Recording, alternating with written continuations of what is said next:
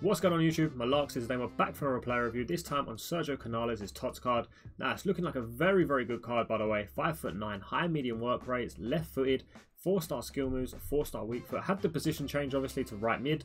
Cost me just under 60k. Now Canales interestingly has the lean body type in game, which is probably the most meta body type you can get on this game. So I'm really intrigued to use this card. Obviously it looks really good. Now looking at the stats, obviously I put a hawk on him just to max out the pace and shooting. He's already got very good passing, as you can see. That doesn't really need anything on it. Dribbling again is very good. 95 agility with that lean body type is going to be so overpowered in game. Now this is the interesting stat as well. He's got very good defending as well. 90 stand tackle, 81 defensive awareness, 98 interceptions. Again, it's always going to be in the right places, obviously, when the interceptions are so high, which is vital in this game. So we can play him in a few different positions, which I'm interested to see what he's like in game. Now, physical is very good as well. The only thing that does let him down is the jumping. Obviously, that's not the end of the world. So, like I said, his jumping, obviously, with the Hawk chemistry style on him, it does put him up to 57. Stamina, very good at 97. Obviously, strength goes up to 91 and aggression 92. Now, he's got quite good player traits as well. Finesse shot, flair, long shot taker, playmaker. Obviously, injury prone as well, which rarely happens. But again, it can be annoying, obviously, in game. Obviously, if they do get injured. Now, long shot taker, finesse shot, like I said, I'm going to play him on the left-hand side of a midfield, like in a 4-4-2 or a 4-2-3-1. I won't really play him out wide. I mean, you can do. I just feel like because of how good his defenses is, obviously his interceptions and stand tackle, I feel like we need to play him centrally to make the most of that. So, like I said, we'll play him in like a 4-3-3. We'll play him in a 4-2-3-1. Obviously, we'll try him in the cam and then send like a box-to-box midfield. I feel like they will be the two best positions for him. Obviously, because of the high medium work rates, if I do play him as box-to-box, I will have him on stay back while attacking because he's automatically going to push up anyway because of the high attacking work rate. Obviously, because of the defensive work rates at medium, obviously I'll have him on stay back while attacking, so we'll automatically just start getting back when we lose the ball. Another formation that I do want to try is the 4-1-2-1-2. Obviously, I want to play him on that right-hand side. Obviously, he's left-footed. I want to try them finesse shots, see how good they are in game. He's got the trait, long shot taker. Also has very good curve as well. 96 curve, 96 shot, long shots, obviously, which has been maxed out now because we've got that Hawk chemistry style. Shot power's up to 99. So this is looking like an incredible card, by the way. So yeah, let's play a few games of Foot Champs qualifiers and let's see how we get on. As you can see, Canales making them runs in behind.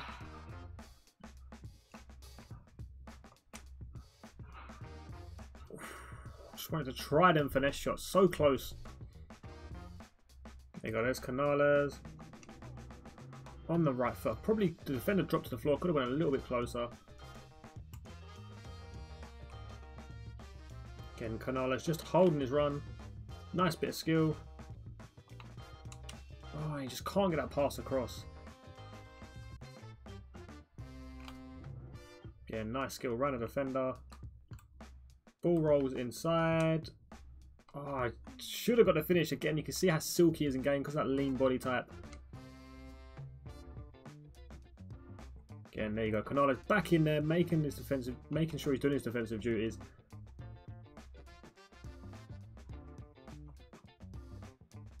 And what a ball that is. There you go. Puts it almost on a plate for Zaha, but what a pass. Again, with the Hawk chemistry style, look at the pace as well. Able to get away from Goretzka. Again, just left stick dribbling, as you can see.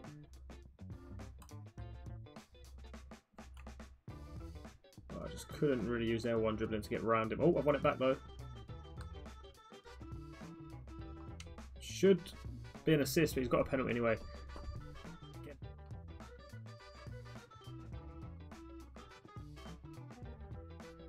Look at that. Nice bit of dribbling. Dribbles out of a tight space. Round another one. Picks out a great pass to Mbappe. There's the assist. What a ball. What a bit of play that is from Canales.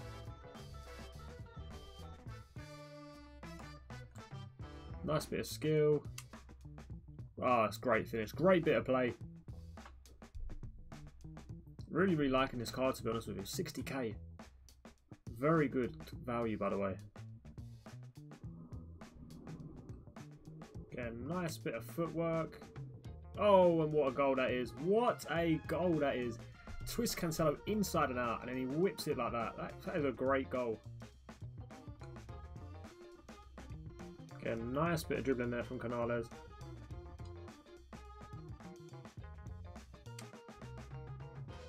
Unlucky not to get an assist. Good bit of play though.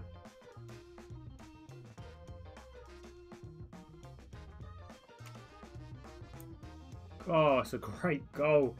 As soon as he gets in on that left foot, it's game over.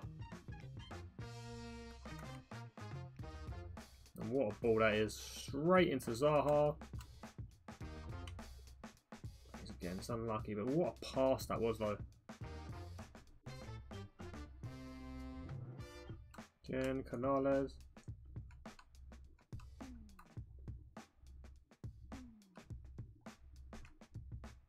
So good, that left stick dribbling is L1 as well. Just toying with his offenders. Look, R1 pressing me. Can he keep going as well? This is ridiculous. Oh, he's almost put it in the top corner as well. What a goal that would have been.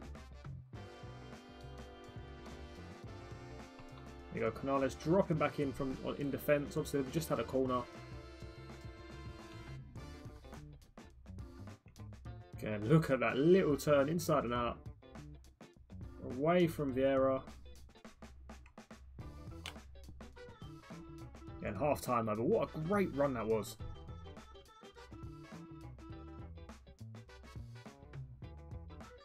Again, Canales getting back in there, winning the ball back.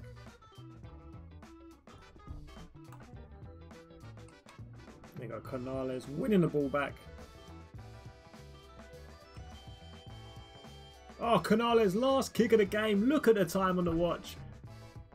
He's done it again. Look at this. Look at the finesse. Alisson nowhere near it. What a goal. So, as we see from the gameplay, this guy's an absolute beast. Played 3 games with him. Obviously, 2 of the games went into extra time as well. 4 goals, 1 assist. I mean, there's not really too much this card can't do. 4-star, 4-star, left-footed, high medium work rates. This guy is an absolute beast. Now, looking at the obviously the attribute details with the chemistry style that I use, the Hawk, I feel like the Hawk's probably the best chemistry style for him, depending on what position you're probably going to play him. I did play him in the right cam, obviously, just to try out them finesse shots to see how good they were in game, and they were a joke, by the way. Obviously, a last-minute equaliser to take us extra time. What a goal it was as well. Now, like I said, if you are going to play him as a box-to-box midfielder, I would definitely recommend putting the anchor on. Still maximises at his pace, but obviously gives his defending and physical a little bit more of a boost as well. Boost his strength up to 96. So he'd be a bit more of a beast in tackles. Because of his high medium work rates, if you are going to play him as a box-to-box midfielder, I would have him on stay back while attacking, because he's automatically going to go forward because of his high attacking work rate anyway. Medium defensive work rate means he won't get back as quick, but with the stay back while attacking, he will automatically just go back into position.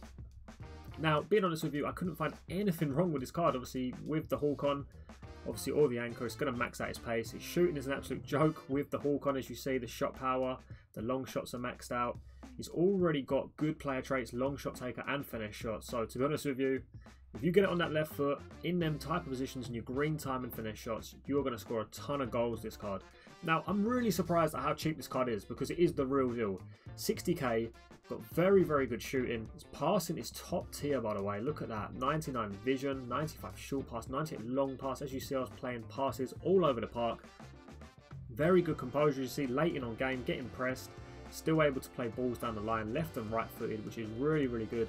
Agility wise, because of his lean body type, is absolutely crazy in game. L1 dribbling, just paces past people. Left stick dribbling, just moves side to side. People can't keep up with him. I don't know what he's going to do next. It's an absolute joke of a card. Defensively, he's always in the right position. Very good defensive AI. I wouldn't say it's top tier defensive AI, because obviously because of the high medium work rates, he does push forward a little bit more than you probably want him to. But when he is actually in position and defending, he's very, very good.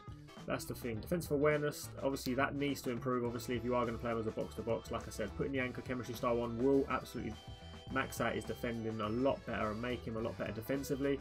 Obviously, because of the interceptions anyway, already makes him quite good and puts him in the right position.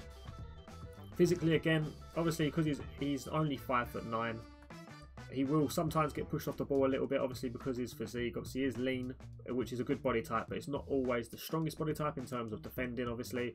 But it's a very, very good body type. And yeah, like I said, physically, he didn't get pushed off the ball too many times, but obviously against more physical players, a high average body type, sort of like a Vieira, Diaz, Indica, these types of obviously defensive players, obviously, yeah, he will obviously lose out.